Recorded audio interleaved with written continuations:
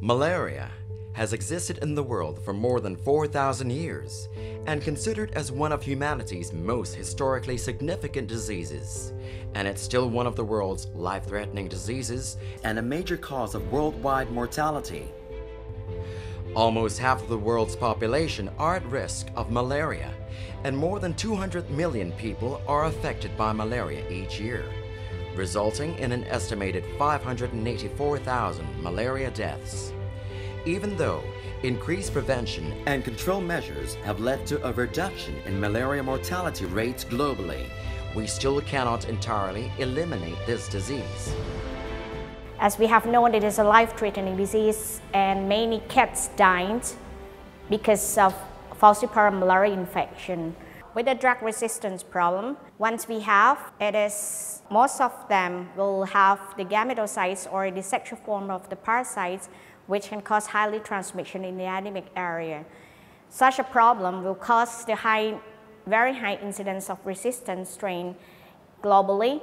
Therefore, the faculty would like to try our knowledge with this problem. The faculty would try to study about the drug resistance and how to solve that problems.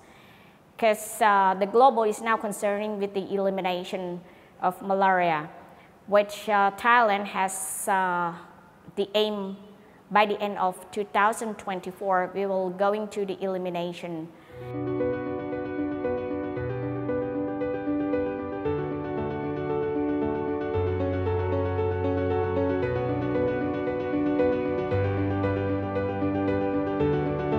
Thailand right now has a big problem with the falciparum resistant strain.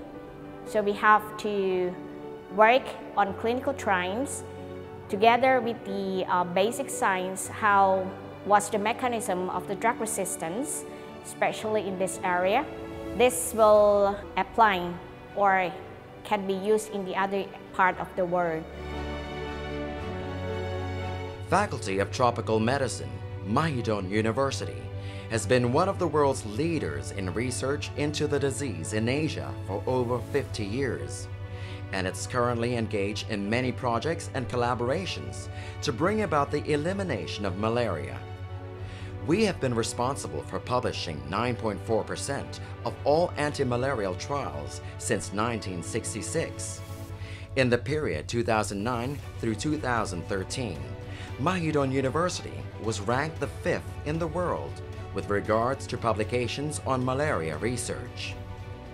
If you know that Thailand has the first country who reported the multi-drug resistance globally, especially along the Thai-Cambodia border. Nowadays, we have another problem with artemisinin resistance combination therapy. So what the faculty have to do is, we have to look for the other combinations with more efficacious rather than artesunate and mefloquine or any other artemisinin combination therapy to cope that problems. Otherwise, if we let it go on, that's resistant strain will spread to the other continents or in many other countries, which means that's the global problems. Nowadays, especially in Thailand, we recommend not to use chemoprophylaxis. What we recommend along the country, it is prevent yourself from the mosquito bites. Since Thailand has the problem with multi-drug resistance falciparum malaria, the faculty would try to do the study which can solve that problem, including the treatment, the mechanism, and how to prevent or contain the parasite within the area of multi-drug resistance. Regarding to the vaccine, it's ongoing trials, and we do hope that will success very soon. It is not actually only the falciparum malaria which has the drug resistance. We also have the problem with the vivax malaria.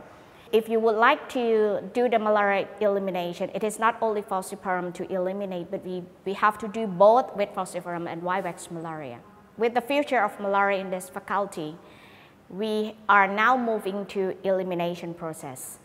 To achieve the goal of malaria elimination, the faculty would provide the short course, which including for the clinical management and also how to diagnose or how to work on the research with malaria field, including the data management, which may very helpful for the policy makers to make a decision how to intervene with the community or how to attack the indigenous case in the near future. The faculty is providing also the health services, especially the tropical diseases. We have our own hospital, which is called the Bangkok Hospital for Tropical Diseases.